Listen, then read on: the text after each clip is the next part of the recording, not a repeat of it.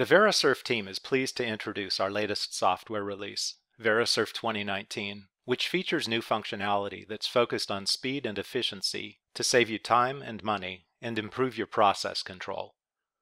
In this video, which is part of a series demonstrating the new functionality, we'll see how the new two-dimensional slice and edge spline tools make it easy to create a surface from a mesh. The part we'll use for this demonstration is a cobra head style turbo downpipe, which is used to reduce exhaust gas restrictions and improve engine performance.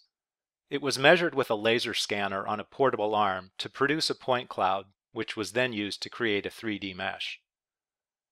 We'll start by exporting the open ends of the mesh to edge splines. This creates the first two curves that will define the surface. Next, we'll slice the mesh to create curves parallel and perpendicular to the flow axis. The directional slices work great if the mesh is already aligned. Otherwise, we can simply choose 2D and create slices relative to the graphics view. We'll take one slice along the flow line and then several perpendicular to it.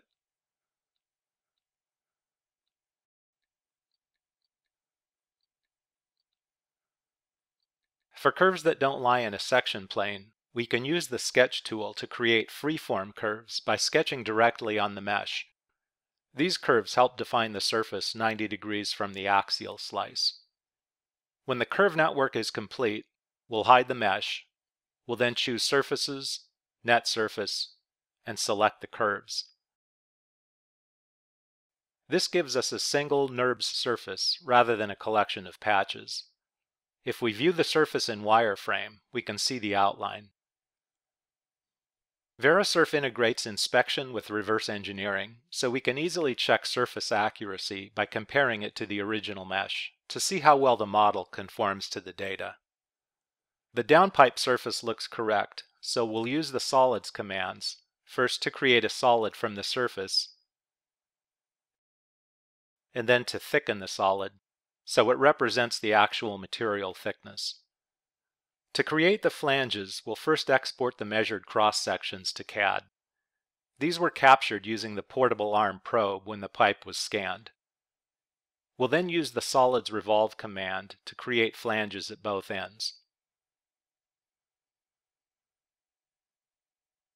We now have a solid model that we can use for CNC machining, flow analysis, reverse engineering, and inspection. 2D slice and edge splines are just two of the many features that make Verisurf 2019 the world's leading model-based inspection and reverse engineering software system. Be sure to check out our other videos to see the difference and to learn more about the new time-saving improvements available in Verisurf 2019.